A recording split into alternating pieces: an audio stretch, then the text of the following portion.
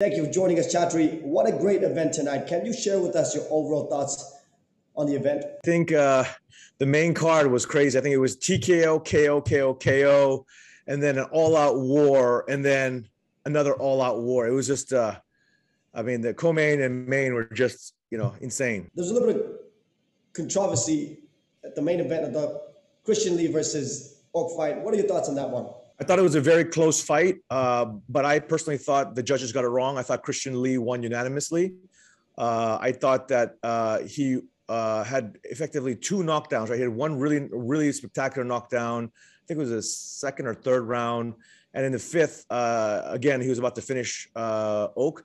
Now, I do think it was a close fight because, even though Christian did have the takedown attempts and the near submission from the back standing, and then the two, one knockdown and one, clearly Oak was hurt in the fifth round.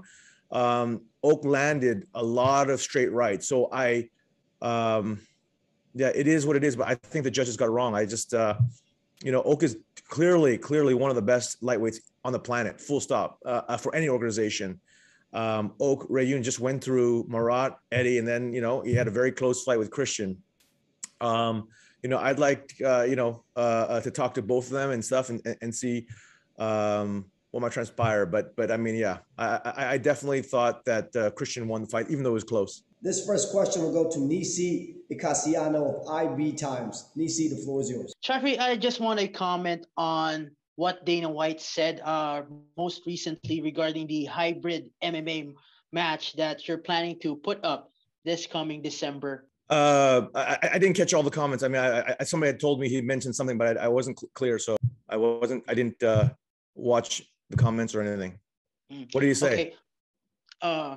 Now that Rod Tang tested positive for COVID-19, does that put the fight in danger this coming December? Yeah, I mean, obviously, first of all, I wish Rod Tang, a full and speedy recovery from COVID. So, COVID obviously hits people in different ways.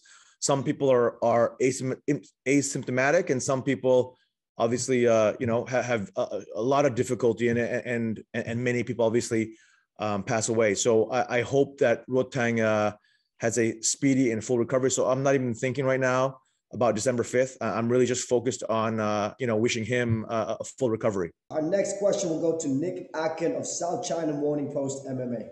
Hey, Chatri. I think you spoke about it already, but Christian, and do you think we can do, are you going to do a rematch? And do you think December is too soon?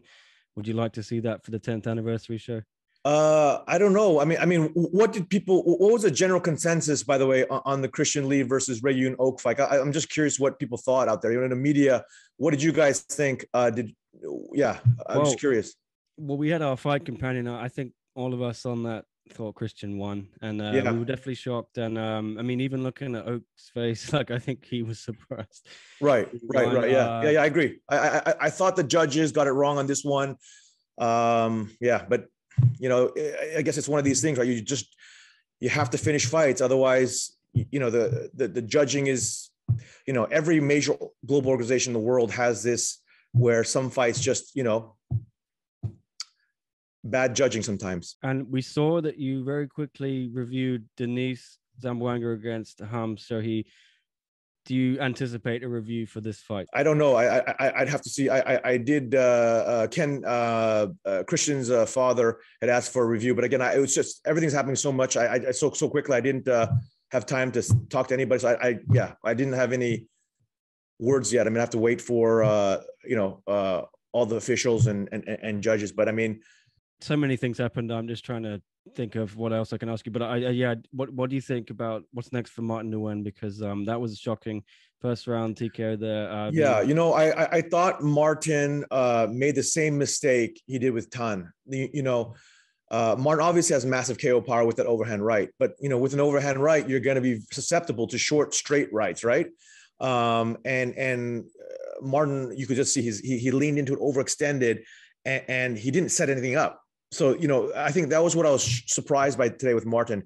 He didn't really set up his shots, the way he would normally, and so when he tagged Kim with one punch. Then he thought, okay, I'm going to come in another one, but he didn't even, no jab or anything, just loading up. And then, so, Kim just threw a straight right. And yeah, it was, I think Martin has to go back to his more almost counter striking or patient way of striking, as opposed to, headhunting. And sorry, very quickly, I know there's other people on the chat. Just is that their next title shot for Kim against the winner? Yes. Kim will face the winner of Gary Tonin and Tanley. Yeah. Our next question goes to Leon Jennings of Asian Persuasion MMA. I was on the side. I thought Christian won the fight, just to give you my feedback there. But on a positive note, who impressed you most? I mean, obviously there's some big performances tonight. Who impressed you most on this card tonight, or more than one? Man, like I said, the main card was insane. I think Anatoly's KO was just vicious. What I realized from watching him in this fight is, he's a heavyweight. Obviously, he's a world-class wrestler, but his striking was very crisp. I mean, his timing, his head movement, his left hook. I mean, just, he's got really natural striking ability. So obviously, coupled with world-class wrestling, Anatoly is now 10-0, so he's getting a title shot against Arjun Bular. Yeah, definitely deserved it. Where's Kang Ji-won fit in the heavyweight division? Obviously, he's unbeaten as well. He's got a knockout win against Amir. Yeah, so he was offered a few fights, but his eye hadn't recovered. So that he kind of he was offered Bushesha. He was offered a couple fights, and he turned them down because of his eye. I guess he hurt his retina against Alec Bari, right? Yeah. And since then, we've offered him, I think, 2 or 3 fights, and he's turned them down. So, I wish him a speedy recovery as well. I don't know. I haven't talked to him, so I don't know if his eye is still bothering him or not. But obviously, yeah, he's still early in his career. I think he's 4-0, 5-0. Obviously, impressive. Yeah, I thought he might be injured. I thought it might still be the eye. Great. Yeah. Off topic, Ilyas Enahachi, Super Lek. I think you disagreed with that result at the time, and that was going to be an immediate rematch. I was just thinking about this week. Is there any news when they might run it back? Man, I have so many fight cards in my head, but yes, they've been offered that fight already for a upcoming card. I can't remember which one. I'm sorry. It's just I came straight from the stadium, to this BC because of all the bubbles and the restrictions. Yeah, I mean, it's been a little bit chaotic. So normally we obviously have our post-fight press conferences, in the stadium, but here we have it here in the hotel. Kapitan won again tonight. Very competitive fight. There's been a little bit of talk between him and Nongo fighting, either for the kickboxing title or the Muay Thai title. Is that a fight that we could see potentially in the next few months or next year? It doesn't look like Kapitan wants to challenge for the Muay Thai world title against Nongo. I don't know. I haven't really thought about it. I think it'd be a fun fight for the fans. And obviously, Kapitan does come from a Muay Thai background, and his daunted right hand and left hook. Imagine in 4-ounce gloves, the damage he would do. So it could be a fun fight. Yeah. Next question goes to Raj Sarkar of Essentially Sports. Hello, Chatri. First of all, it has been an amazing night, back-to-back action. A lot of fighters really looked amazing tonight. So I just wanted to know which are the fighters that grabbed most of your attention. Like I said, Anatoly to me, 10-0. It's amazing. Like obviously, he's had a tremendous run before one, but even during one, and he is world championship caliber. There's no ifs, ands, or buts. I mean, the way he moves, his wrestling, his cardio, and his boxing, he's just, he blew me away. Really just incredible. And obviously I was blown away by Kim Jae-woong as well. That technical right hand. I think many people were expecting Martin to knock Kim out. And so it was a real shocker. But yeah, I mean, main card, like I said, with TKO, KO, and then 2 absolute wars that were close fights. Also, Stamp Theoretics recently took to Instagram, and it seems that the one atomweight Grand Prix results are out, and it seems Stamp Theoretics is going to face Ham, and Ritu Phogat is going to face Itsuki Hirata. So what do you make of these matchups? Well, the fans decided this one, right? So we announced during the broadcast, and so Itsuki faces Ritu and Stamp faces Ham. And in a way, it's like the semifinals are two grapplers, and then the other side is two strikers, right? So it's a striker versus striker in one semifinal, and it's a grappler versus grappler in the other semis.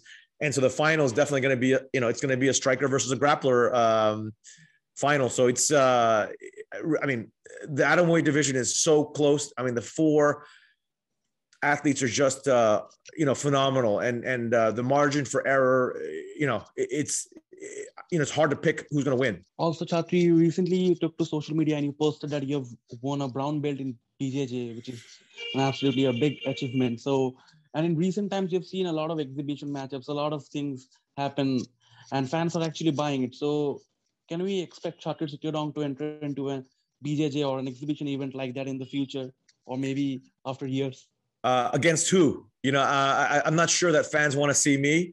Obviously, I'm not a world championship caliber martial artist. I am a lifelong martial artist. I am an expert in Muay Thai, and I'm pretty decent at jiu-jitsu now. But I don't know if who would fans want to see me against? Who do you want to fight? Like, if you are given the chance. Anyone from the celebrities? Yeah, or I haven't even given it honestly a serious thought. Maybe you versus Dana White someday. Yeah, I mean, fans obviously always joke around about that one, but I don't think Dana is up for fighting. Thank you, Raj. We're gonna open the floor to Jude Brioses of Overtime Heroics MMA. I also thought Christian won, but straying away from that controversial main event. How does it feel seeing all these new fighters coming into one and flourishing into absolute superstars? Like we saw Marcos Almeida win in the first round.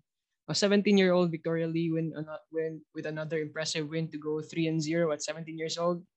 And of course, we just saw Ok beat his third world champion in a row to win the belt.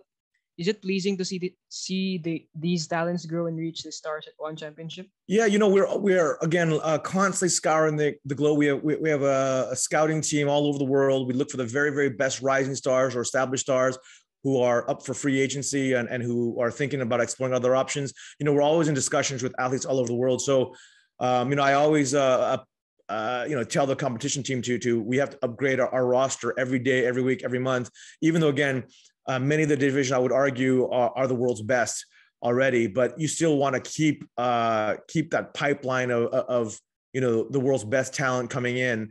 So I think every division, you can see just in the last 12 months what's happened with the heavyweight division, right? So it's a really exciting time for one right now. Our next question will go to Kyle Siegel of Going Live Podcast. Good. No, thanks again for, giving us a great card.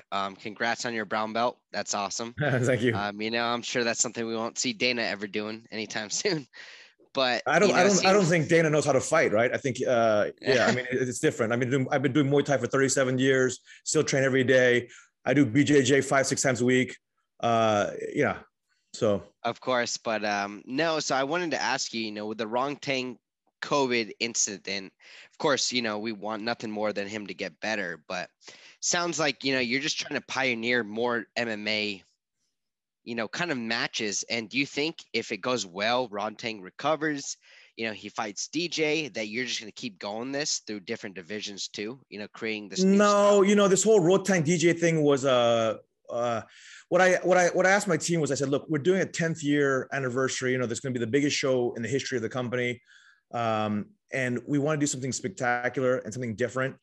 And I said, let's also pay, homage to Asian MMA and the history of Asian MMA. Pride still, prior to one at the time was the greatest martial arts organization in the world. And Pride, I think, was 10 years, and then eventually, it got bought out. This is our 10th year anniversary. I said, look, let's do something, obviously, with world title fights, but then at the same time, let's do something that celebrates, the true spirit of, what Japan has started. I don't think people realize Shuto is actually the first mixed martial arts organization in history. I think it was started in 1983 or 84, around there. And it's still today, in Japan, obviously. And so, I just told my team, hey, think of a crazy fight that we could do that would, it's a once-off thing. It's not like we're going to do this every event or with other fighters. It was just a crazy idea to celebrate, Asian MMA. Our next question goes to Steve Irvine of MMA Radio. Thank you very much for taking the time to talk. Congratulations on such a big event. The MMA community are talking very loudly about this, so congrats. It's amazing. Hey, thank you so much. It's crazy night of fights. It's spectacular. I mean, the kickboxing, the Muay Thai fights, the MMA fight, it was just the all around. You know, these are the world's greatest martial artists, like I always say. You know, and one being the world's largest platform of martial arts, the world's largest stage of martial arts. You know, that's why I said our roster for me is the greatest in the world. It was truly amazing. I just want to ask one more question. So we know that ONE FC is going to be going to America, and we know that ONE has held an event in Europe before. But can ONE fans across in Europe and in the UK perhaps, could we see an official ONE card happening here over the next couple of years or so? Yeah, no, definitely. You know, when we look at the, you know, our expansion plans and what's going to happen in the next few years, definitely Europe is on the map. Obviously, US is on the map first, but Europe is definitely up on the map, and you know, even Latin America. You know, we feel like, you know, obviously from our social and digital stats, we can see that our fans are truly global, all over the world. We've got crazy ONE fans who enjoy, you know, the variety and you know, of martial arts that we celebrate on our stage, and then on top of it, having the world's best martial artists. Next question goes to Dylan Bowker of My MMA News. You were referencing Shudo a bit earlier, though, and you know, Satoru Sayama, the founder there, obviously Tiger Mask in the professional wrestling world. Like, I know Arjun Bowler has in past called out certain pro wrestlers for fights. Has there been any dialogue with any, you know, name value pro wrestlers about a possible mixed martial arts foray into the circle? Yeah, again, like we're talking to athletes from all backgrounds all the time. And so, yes, there have been some pro wrestlers that have expressed interest, and, you know, so we're always constantly in dialogue again with rising stars, established stars from all martial arts backgrounds. So yeah, we have been in discussion, but nothing of note right now. Fair enough. And then also Pride was kind of referenced there. Some sequences in that Buchecha fight kind of gave me flashbacks to Mark Coleman versus Igor Vovchanchin. Like, how cool is it for you, just on the level of, I guess, being a martial arts aficionado, to see such a, you know, immensely decorated BJJ player utilize the global rule set in that right? that So way? yeah, you know, so here's the thing, right? It's if you look at our roster, we have world champions, you know, across the platform. I mean, it's just crazy how many world champions we have from different disciplines from around the world who are either doing mixed martial arts or kickboxing or Muay Thai or et cetera, et cetera. We have, you know, the GOAT, Gordon Ryan in submission grappling. He is on making progress for a comeback in terms of his submission grappling career. I heard he's fighting Andre Galvao in ADCC, I believe, next year. You know, Buchecha, obviously the greatest jiu-jitsu stylist in terms of he or Roger Gracie, people will say, right? But I mean, it's you look at the Muay Thai guys, you look at kickboxing guys, you look at the mixed martial arts guys, DJ, you know, the GOAT. You look at in kickboxing, Petrosian, the GOAT, right? I mean, I'm just out of our like 600 athletes, you know, I want to say around half or so are like legit world champions in their individual disciplines. And that's what's so crazy about our roster. Like, no other roster in the world of any organization has the depth and, you know, and collection of world titles from other organizations or in single disciplines than ONE. I mean, you just don't have that level of expertise. And that's why when, you know, I kind of laugh when you see the Western organizations say, we have the best strikers in the world, blah, blah, blah. You know, it's not true. It's just not true. You want to look at elite striking, you look at, you know, a ONE Muay Thai match or ONE kickboxing. That is truly the best in the world. And, you know, I'm speaking as a lifelong martial artist. You know, I have 37 years of Muay Thai as a student, competitor, teacher, coach, whatever, and now a CEO. And I have about 16 years of jiu-jitsu, 10 years of no gi and 6 years of gi. And I'm, you know, I'm speaking objectively as a lifelong martial artist. You look at the caliber, you know, yeah. And so it's just watching Buchecha in action was amazing. You know, when Buchecha was competing in BJJ, you know, he's a heavyweight that moves like a featherweight. His balance, his explosiveness, he's just so light on his feet, his weight distribution. He has the X factor in jiu-jitsu. You know, a lot of heavyweights in jiu-jitsu don't have that there, or even in striking for that matter. Very few heavyweights are super light on their feet with great balance, explosiveness in the way Buchecha is. So yeah, Buchecha has a massive future. Our next question will go to Jay Anderson of Cage Side Press. The talk of you fighting Dana, which I think is kind of hilarious. How important is it for you to keep the athletes as the face of the promotion? Because in other companies, it does feel like the promoter sometimes overshadows the roster. You know, like the two most common questions I get, like on my social media or even one championship, is when will there be a one versus UFC event? And I would love to do that in a heartbeat, champion versus champion. And then the second question I always get is, you know, whenever, like, I don't know, my brown belt promotion, people are like, oh, then you go fight Dana. Or whenever I post a video of me doing Muay Thai, go fight Dana. Like, I honestly don't think that would be competitive. I mean, does Dana even do martial arts? I don't think so. I don't know what his background is, but yeah, I think he's an awesome businessman. He's a great fight promoter, but I don't think he does martial arts.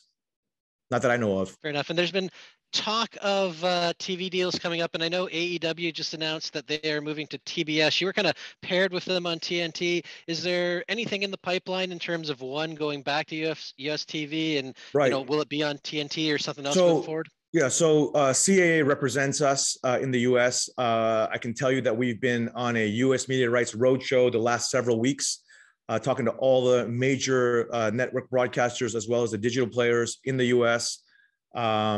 Knock on wood, if conversations continue as they are, we will have some good news to announce, you know, in the coming weeks. But again, still, we're right in the middle of it. So yeah, and obviously Turner is in those discussions as well. But it's just we're talking to every broadcaster. CAA lined this up for us. Obviously, Oak got the win tonight. There's the possibility of the rematch, and there's also Eddie Alvarez, who has fought and lost to the new champ. Is there anything planned for him coming up? Yeah, I mean, definitely. I mean, you know, I love Eddie. He's a phenomenal fighter, and I still think, you know, he hasn't had great performances in one, but is he still amongst the best lightweights on the planet? For sure. I mean, I think when he left the UFC, I think he was number 3 or number 4 ranked lightweight in the UFC, and then he came over here and then he got knocked out. And then I think he's had a couple of losses here and one, right? So I think he needs to find his footing a bit. And then, you know, like I've always said, you know, Eddie's won the UFC title, he's won the Bellator title, and the only other global organization he hasn't won the world title is with one, right? So yeah, I think his pedigree, his career credentials, if he puts a few wins together, or even a 1 or 2 big wins, I think he deserves a title shot. Next question goes to David Umall of CNN. For the up-and-coming Team Lakay fighters like Stephen Luman and Janlo Sangiao. You know, I'm just blown away by Joshua Pastel's performance tonight. He made it look easy. You know, he did. Team Lakay, a bunch of members had COVID earlier this year. You know, I was concerned about ring rust for Joshua. But I mean, he just destroyed Yosuke. I mean, it was not even close. And you know, the Team Lakay guys, I'm really blown away by the younger generation. I can't wait for Janlo Sangiao's debut. I can't wait for Stephen Loman's debut. Team Lakay, genuinely one of the greatest teams on the planet. Full stop. Full stop. Bong Lozada of Phil Daily Inquirer. It's about what Dana said earlier, so I'm just gonna read out what he said. So okay. What Dana said was the special rules fight was weird and won't work. He said if it ain't broke, don't fix it. If you want to watch Muay Thai, watch Muay Thai. What is your response to that? First of all, like I said, Dana is a great businessman, but he doesn't know anything about martial arts. I don't even think he knows how to throw a leg kick. He talks like it with his athletes, but I don't think he'd love to see a video of him throwing a leg kick. So I don't think even he's qualified to talk about Muay Thai. So for me, it's you know, we have a different approach. You know, UFC is the largest mixed martial arts organization in the world. One is the largest martial arts organization in that we have many verticals of martial arts, right? We have mixed martial arts, we have Muay Thai, we have kickboxing, we've even had a boxing world title fight, we've had submission grappling. You know, we try to, you know, excite and delight and surprise combat sports fans from all over the world and from all genres. We really try we spent a lot of time, or I did, thinking about our hashtag and you know, our hashtag is We Are One. in many ways, it's not just about martial arts being one. I mean, I do believe all martial artists on the planet, irrespective of whether it's karate or taekwondo or wrestling or boxing or Muay Thai, we're all on the same path, man. Like for me to, again, like I just think back to my 16 years in jiu-jitsu. That path is the same thing for a karateka, for a wrestler, for anything. So it's like, yeah, I mean, one is the home of martial arts. So I like, obviously, yeah, I mean, he can take whatever digs at one he wants. I'll take a dig at his leg kicks. I'll post a video of me kicking, doing leg kicks, and let's see if he can do a leg kick. Or I'll do a picture of me rolling, a video of me rolling, and let's see if Dana can roll. Thanks, Or I'll roll Chatri. with him. Or I'll leg kick him. Chatri, this next one is from Ivan Degat, Philippines. The question is, considering what happened to Christian and Denise earlier this month, are you now looking to review one scoring rules and possibly make amendments? No, the scoring system of one is based on the roots of martial arts. When you have a 10-point must system, especially for like mixed martial arts, you can have lay and pray. And that is not, take down in the last 10 seconds, you take someone down and you win the round, and 3 rounds later, you win the fight. That's not martial arts to me. Like martial arts at the root of it is, can you defend yourself in a self-defense situation? Now, I mean, if you think about 5,000 years ago in Asia, when martial arts was born, it's about that, its root, and across the entire continent of Asia, everyone learns martial arts for a real fight. And for me, our rules is about a real fight. It's not about a game, it's a real fight. And may the best man or woman win in a real fight. So that's why we judge the fight in its entirety. That's why a near finish, like a KO or submission or damage, is considered the most, in terms of weighting on our judging system. So it would be like a real street fight, right? Imagine you're in a street fight and for 14 minutes, there's dancing and he's just jabbing. And the last minute, you pick the person up, dump him on his head, ground and pound him, and he's, barely conscious. Who won the fight? The guy who jabbed for 14 minutes and scored points, or the guy in 1 minute? Because if it was a real street fight, that's how it'd be judged, right? You'd be like, dude, the guy's out. So that is the kind of the ethos of real martial arts, is about, can you defend yourself in a self-defense situation? So that's that's kind of that is the philosophy behind one. This last question is from Tudor Leonte of Sherdog. My question here for you is: one planning to resort to pre-recorded events again in the future? You never know because of COVID, right? I mean, I'm so grateful to the Singapore government for creating a bubble for one. So we've had all these events all along, but it's a crazy time all over the world. In Asia, all the borders are still shut. It takes special permission to fly and to enter a country and quarantine, all that stuff. And so we're all live now. And obviously during the height of COVID, we did have some pre-recorded shows, and it's just so we could get the volume of athletes competing is the essence of it. But if I look forward, I think the plan for one is to always be all live with the greatest martial arts on the planet. That's the game plan, right? That's always been since day one. It's just that we're in extraordinary times. Before the COVID-19 outbreak, I heard the rumors about a European debut for one championship. Is this something that is still interesting to you, to do in the future? There are so many rumors about us going to this country or that country or this region or that region. I don't want to comment. I mean, we have tons of European fans. We have tons of, North American fans and Latin American fans, and obviously fans across Asia. I've made no bones about it. We do want to go to the US. Actually, we would have already been in the US if it wasn't for COVID, right? So, I mean, Europe is, Europe loves martial arts as well. And we have a lot of fans. Yeah,